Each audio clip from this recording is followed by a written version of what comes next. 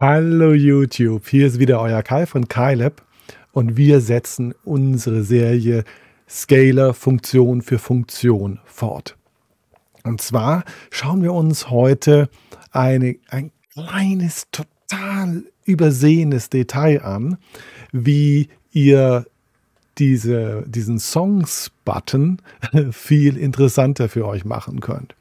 So, und zwar gibt es ja hier diesen sehr spannenden Songs-Button und da findet ihr ja alle möglichen Presets für Progressionen, die ihr abrufen könnt, und die sind auch gar nicht schlecht.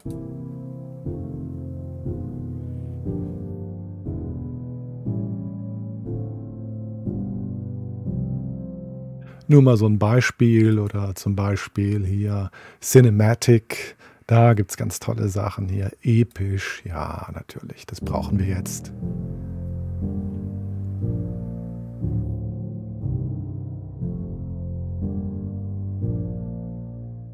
Also richtig tolle Sachen, die ihr da finden könnt. Okay, es ist dann nicht wirklich eures, aber ihr könnt ja quasi diese Dinge noch modifizieren und zu eurem machen. Aber worauf ich heute hinaus möchte, ist auf etwas, was ihr garantiert so gar nicht kennt. So, dieses kleine Schlösschen, was bewirkt das? So, schauen wir mal rein. Also derzeit ist es ausgeschaltet, off bedeutet aus. So, und dann Maintain Current Scale, also die gerade gewählte Tonleiter beibehalten. So, schauen wir mal. Momentan haben wir hier S-lydisch, ja, also eine lydische Tonleiter. So, und dann können wir sagen, okay, wir wollen die Tonleiter beibehalten. So, und das machen wir jetzt. Und jetzt sollte ja eigentlich uns das umsetzen, alles immer in die lydische Tonleiter, auch wenn diese Dinge nicht unbedingt lydische Tonleitern sind. Also Gospel ist zum Beispiel nicht eine lydische Tonleiter, ja.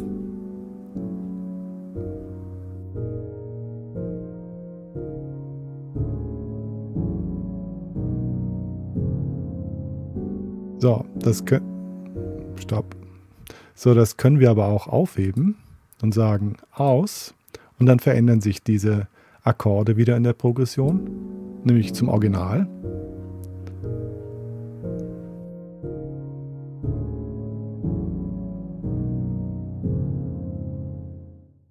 So, und dann können wir jetzt hier was anderes aussuchen, zum Beispiel B-dorisch.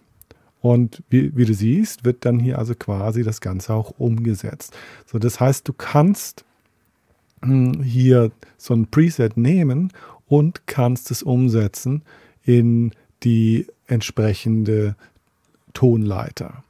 So, und dann kann man natürlich so wenn man das hier mit der Scale macht, so, dann wird das immer so umgesetzt. Ja? Also das ist jetzt auch wieder B-Dorian Mode, also B-dorische Tonleiter, und das klingt wahrscheinlich nicht schlecht, weil es Jazz ist. Im Jazz kommt es der Sache natürlich entgegen, wenn ich jetzt zum Beispiel was anderes nehme. Lass mich mal schauen. Vielleicht Techno, da wird es schwierig, ne?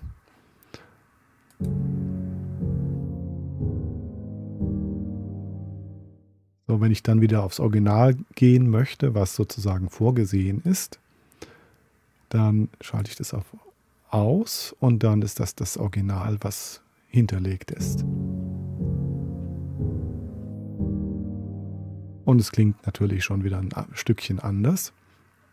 So, diese Funktion ist allerdings für euch einstellbar. Ihr könnt also einmal die bestehende Tonleiter wählen, ihr könnt oder beibehalten, und ihr könnt auch den bestehenden Grundton, also die Tonart beibehalten.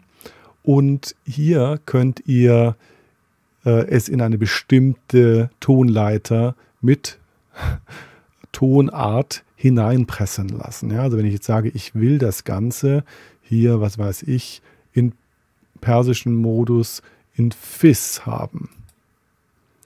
Ja, dann klingt das wahrscheinlich ziemlich komisch.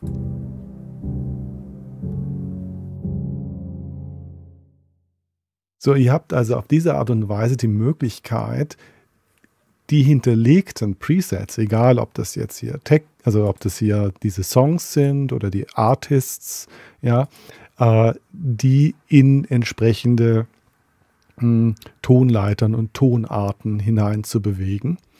Und dadurch wird es automatisch eures. Ja? Und das ist eigentlich das, was ich euch heute zeigen wollte. Ich meine, dass es diese Presets gibt, das ist ja nun wirklich keine große Kunst. Das hast du garantiert beim Herumklicken auch gesehen. Aber wie man mit diesen Presets sehr spannende Sachen machen kann, dass es wirklich eures wird, das ermöglicht dann eben tatsächlich dieser kleine unscheinbare Schalter hier mit dem Schlösschen. Und dann klingt es schon wieder ganz anders. So, gehen wir wieder zurück zu dem Cinematischen. Und zwar wollen wir jetzt natürlich ganz am Ende den Triumph haben. Kein Sad Ending, kein trauriges Ende, sondern den Triumph. Und dann spielen wir den auch. Vielleicht sogar im Performance-Modus. Ja?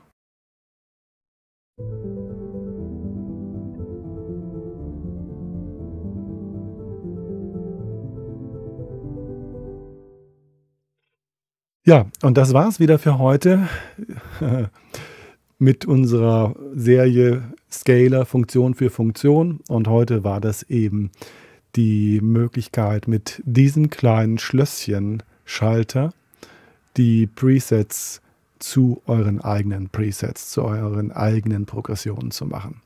Ich wünsche euch weiterhin viel Spaß mit meinen Videos. Tschüss.